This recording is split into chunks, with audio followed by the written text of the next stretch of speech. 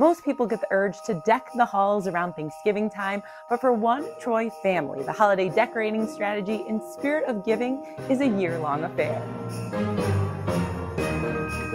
It's merry, it's bright, and for Lisa Hicks, it's home. Christmas is my absolute fantastic and favorite time of the year. Lisa has 4 kids, 12 grandkids, 2 great-grandkids, 19 Christmas trees, and a dedication to holiday decor that could arguably rival the North Pole. It takes about a good year to really get this together. I want to have peace in my home, and this is her absolutely favorite time of the year. So she's happy, I'm happy. The key to the magic, planning and strategy. You can look at these trees and you say, oh my, they look like they cost a lot of money. They don't cost a lot of money because I plan throughout the year for this.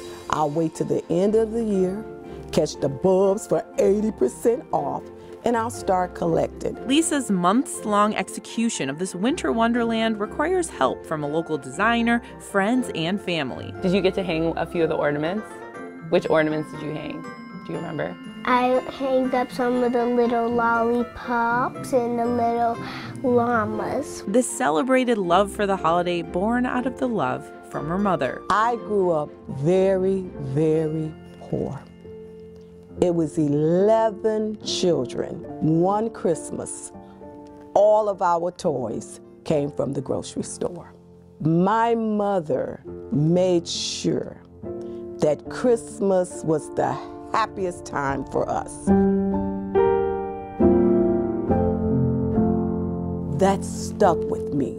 So throughout my entire life, I says, I'm going to make Christmas special for my children. But for the Hicks family, Christmas isn't just about the decorations, ribbons, tags, boxes, or bags.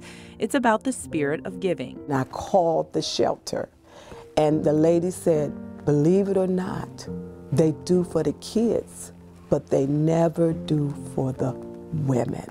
And I almost started crying. I says, well, what I'm going to do now is I'm going to provide gifts for the mothers. She's working with her church to make sure local mothers in need have a special Christmas too. I'm blessing the mothers. They will receive multiple gifts, multiple jogging suits, jackets, silk pajama sets, scarves, hats. She is a giver. I am a giver.